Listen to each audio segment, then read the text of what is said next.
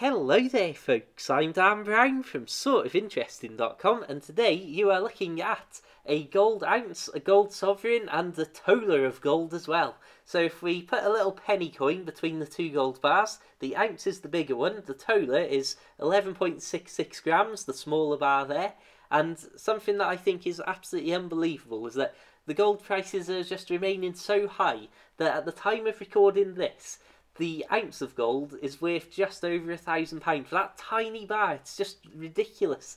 And the per gram there being well over £32 a gram.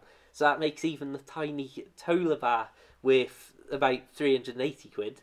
So you can see the sovereign here, they'll show you the heads and the tails, but the sovereign is about 8 grams in total, just over 7 grams of actual gold content. But that one is from 1912, which again, it's been around for over 100 years and it still looks so perfect there.